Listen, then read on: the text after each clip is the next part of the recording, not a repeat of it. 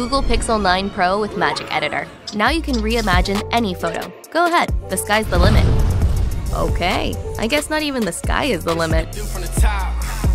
Check out the link in the video description to buy your Google Pixel 9 Pro with Gemini on Amazon today. Welcome back to the Spoilerverse, where today we're diving into the intriguing dynamics of 90 Day Fiancé, the other way, and the controversy surrounding star Corona Blakey's concept of soft partnering.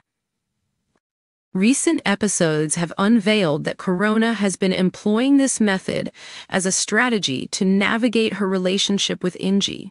But the question remains, is this approach truly sustainable? Soft partnering, in Corona's words, is a way for her to soften her responses and mask the more challenging aspects of herself. Instead of confronting Ingie about his failure to keep his promise to clean their closet, she opts for a gentler route, hoping to maintain peace. But as we've seen, ignoring pressing issues can only be a temporary solution.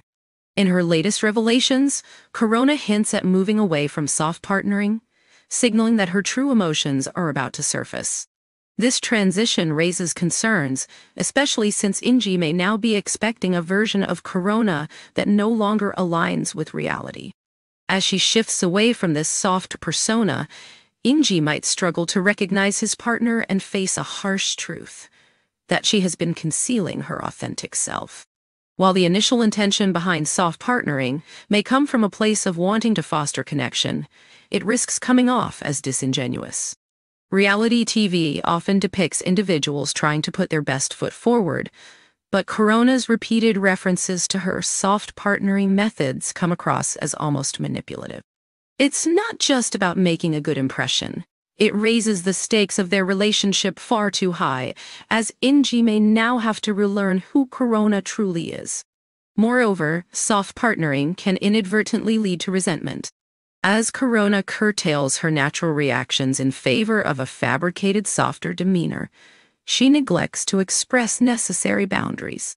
This could breed discontent not only in Ingie, but within herself, creating a disconnect that threatens the foundation of their budding relationship. Her previous attempts to suppress natural reactions may have temporarily kept the peace, but it ultimately prevents genuine communication, leading to misunderstandings and unmet expectations. And perhaps the biggest danger lies in Corona losing sight of herself. Rather than authentically embracing her true self, she might find herself conforming to a mold she's created. If both partners are not on the same page about what's real, it jeopardizes their long-term compatibility. As the layers of her facade begin to lift, Ingie might find himself bewildered by the shift, leading to further strain between them. Despite the struggles, it's important to recognize that Corona's intentions are likely rooted in care and connection. The evidence of their bond is clear. She's made significant life changes to be with Ingie, showcasing her commitment. However, without a willingness to approach healing and relationship building sincerely, the very tools she is trying to employ could backfire, resulting only in hardship.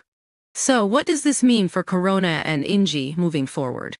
Will they be able to find a path that embraces authenticity and vulnerability, or will the consequences of soft partnering unravel the connection they have worked to build? As we continue to follow their journey, one thing remains clear. Airing these lessons on national television will provide no shortage of drama and insight.